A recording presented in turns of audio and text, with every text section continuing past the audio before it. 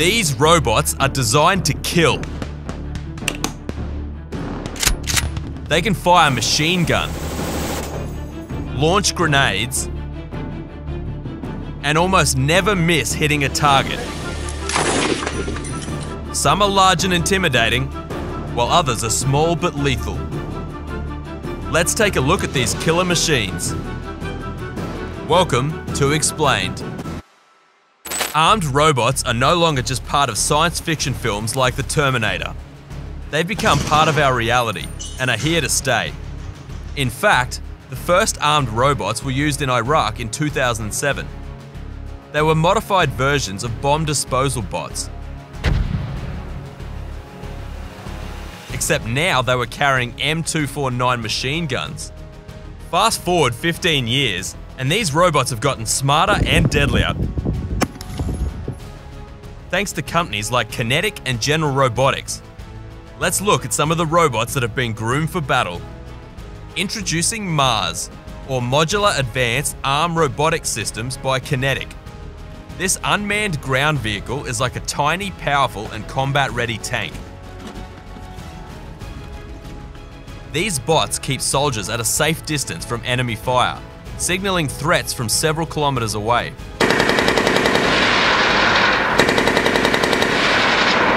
It's used in booby-trapped areas and for ambushes, hostage or soldier rescue, and forced entry. It's also got safety features and only takes action when it receives coded instructions from its operator. That's my day camera. And that's my night thermal camera. And when it comes to using force, it either uses non-lethal laser dazzlers, audio deterrents, or less than lethal grenades. Or it can be hardcore and fire its lethal grenade launcher, machine gun, and even start fires. But this isn't the only armed robot in Kinetic's fleet. They've got the Talon family of robots too.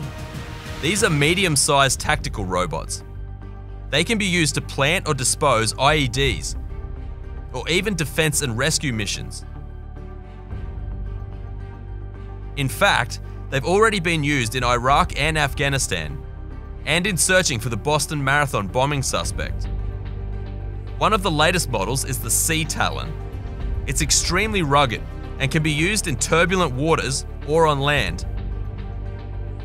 And with features like pressure sensors, GPS navigation and night vision, it can be used for security, surveillance, and even mine hunting operations. General Robotics is another developer of light and smart robots. Take a look at the Pitbull remote-controlled weapon stations. This robot has enhanced artificial intelligence that improves its situational awareness and response rate. Using a target prediction algorithm, it can continuously and autonomously detect and track the predicted positions of threats and friendly forces. It's lightweight, but it can mount 7.62mm or 12.7mm machine guns and a 40mm automatic grenade launcher. And once it's given the command to shoot, it's known to take a perfect shot. But you don't have to be as large as the Pitbull to be deadly. Meet Doggo.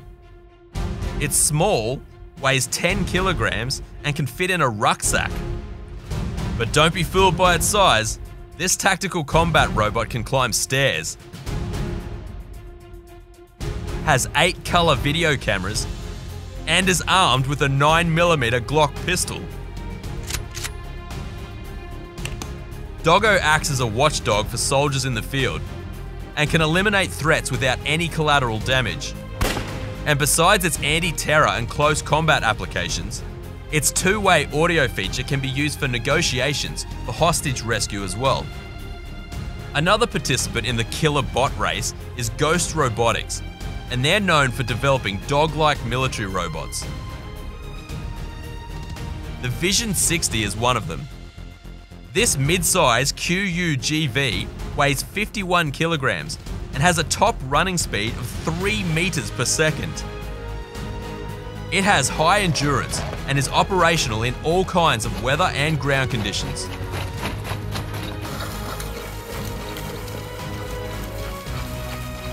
Ghost Robotics recently partnered with Sword International to create a rifle-carrying, semi-autonomous robotic dog called Spur, or Special Purpose Unmanned Rifle System.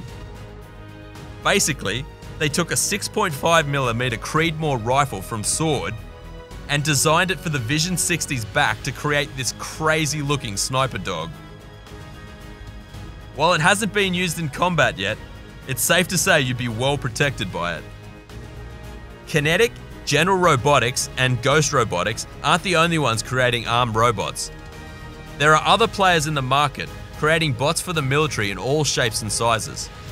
Like Mutt, a semi-autonomous robot by General Dynamics, which can be driven anywhere. And when it comes to firepower, this thing can be fixed with weapons like the M240B and the M2 machine guns, and even automatic grenade launchers. But armed robots aren't just used by the military anymore. Many law enforcement agencies are introducing them on the police force as well. So far, they've been bots that only disarm bombs.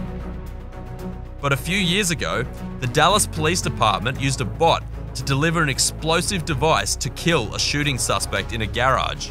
Dallas police say they used a bomb robot to take out Micah Johnson because they had no other choice. Negotiations broke down. We had an exchange of gunfire with the suspect. We saw no other option. Federal law enforcement sources believe it delivered a small explosive typically used by SWAT teams to breach or blow open a door.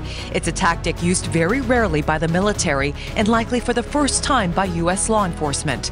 Most recently, the San Francisco Police Department decided to use potentially deadly robots in extreme situations.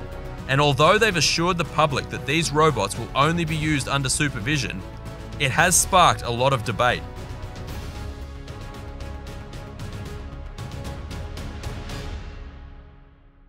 Robots have proven their worth by keeping soldiers and police officers safe, but they have malfunctioned in the past. In the early years, the Sword's robots had a tendency to spin out of control from time to time.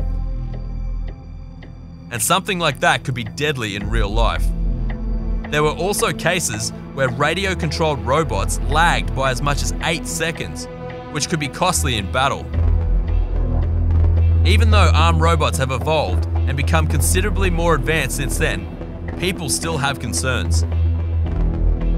They could be misused in the wrong hands, hacked and taken over, and if they're made more fully autonomous, there's no telling what kind of consequences that could have.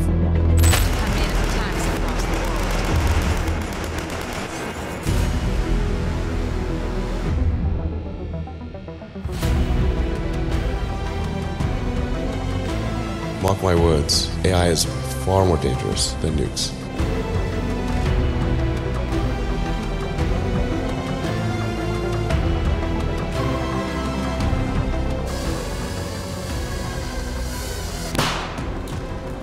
That little bang is enough to penetrate the skull and destroy the contents. Allowing machines to choose to kill humans will be devastating to our security and freedom. What are your thoughts on killer robots? Tell us about them in the comments. And don't forget to subscribe to Xplained.